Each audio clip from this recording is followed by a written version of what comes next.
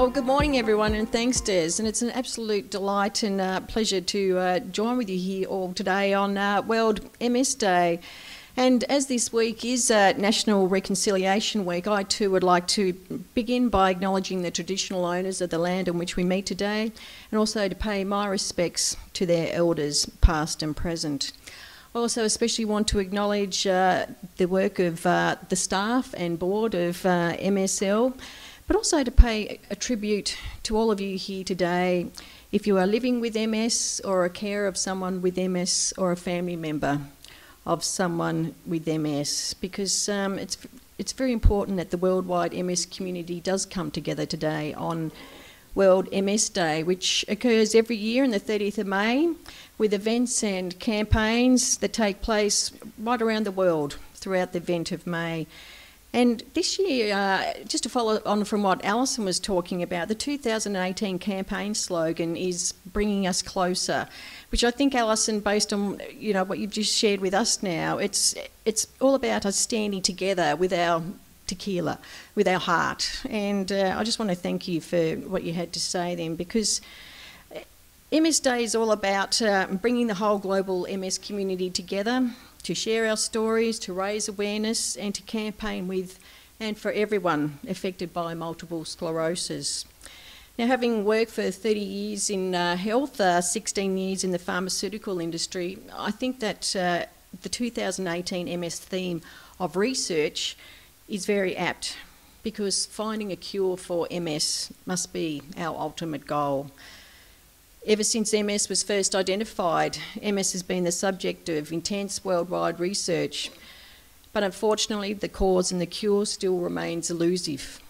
Therefore, the worldwide effort to search for a cure for MS continues, with research investment a priority both in Australia and overseas, especially as, and Des, I've got around 25,000 people in Australia, and more than 2 million people worldwide are diagnosed with MS. While finding a cure for MS is the ultimate goal, we know that it is just as vitally important to also invest in research to find ways of living well with the disease until a cure is found. Research is also starting to make huge leap forwards, not just in our understanding of MS, but also in the many ways in which MS can be treated and disease progression significantly delayed, especially as evidence favours early treatment, which equates to better outcomes. And we know that investing in research really does pay off. And just this year in February, 2 Australian researchers made an exciting breakthrough in early diagnosis when they discovered the world's first blood biomarker for MS. Macquarie University's Dr. Edwin Lim and Professor Gillies Gullerman led a major study that uncovered the chemical identifier. They expect within 2 years that the breakthrough will lead to a simple blood test to identify a person's type of MS, which will allow clinicians to quickly and more accurately adapt treatments for those living with the disease. Time out. But now, while that breakthrough is fantastic, 2 years, as we know, is still a very, very long time. And as a registered nurse, I've looked after many people with MS, and I've also had close family members and friends who are also living with MS. And the fact, as we all know here, MS is a very frustrating and unpredictable disease. Its episodes can occur at varying times, affecting different areas of the central nervous system, and it's not easy when we are faced with this life-changing diagnosis to embrace new challenges and continue with a full and independent day-to-day life. Plus, MS also has a significant impact on the lives of family and friends of a person living with the disease, which is why at a state level we provide a range of services through the Tasmanian Health Services, as well as funding to MSL for advocacy, advice, information, case management and local coordination and development.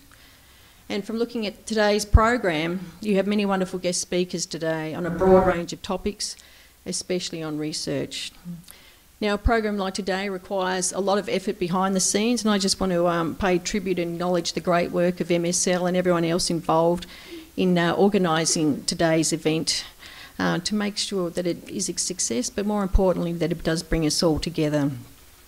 Now, I've also been asked to briefly touch on the fact that on the 1st of July there will be 2 new departments formed.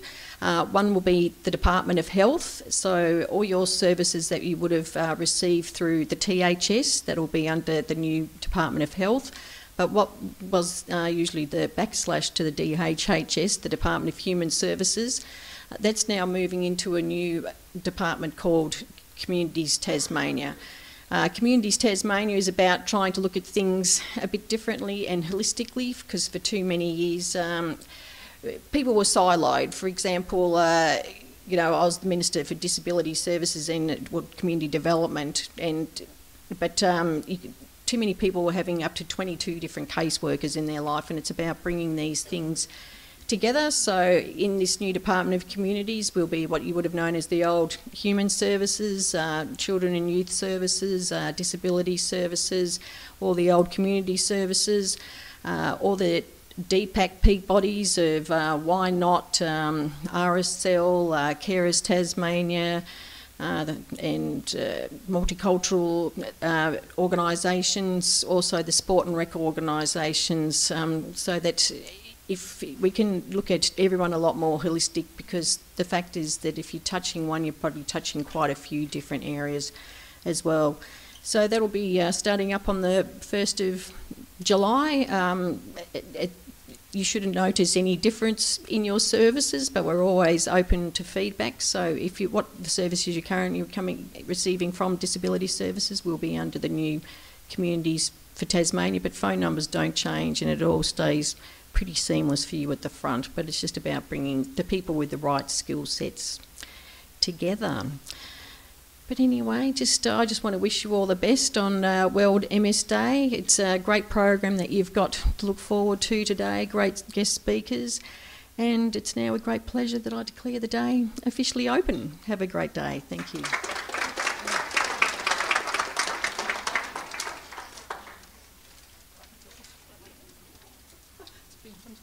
So Minister, on behalf of all us here today and MSL, we thank you for your continued effort in providing services for people with MS, and we look forward to working closely with you as we move forward under the National Disability Insurance Scheme, and wish you well on your new portfolio in terms of, what's it, Communities Tasmania. Communities Tasmania. So all the very best, and thank you for coming this morning. Thank you very much.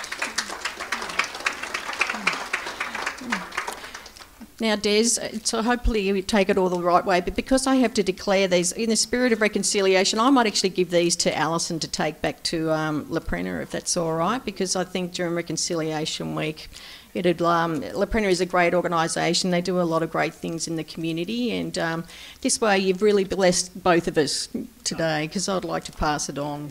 Thank you very much.